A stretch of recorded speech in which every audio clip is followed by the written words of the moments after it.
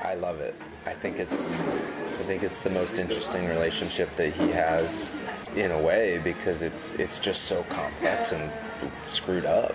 It's so weird. I mean, he killed her mother, or had her killed, but executed her, looking into her eyes, and then has been working with her daughter and looking after her, and kind of there's a paternal quality, but then there's also this kind of flirtatious banter between them, and you're not quite sure if that's actually sexual or if it's just that it's almost like a battle of flirtatiousness, you know.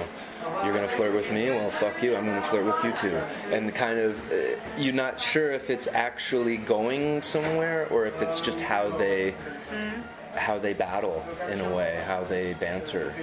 So it's like a darker, maybe even more playful humor than between him and Claudine. But it's still, there's some humor there, too, which I like. And, but yes, it's a totally screwed up relationship, which I think is fascinating.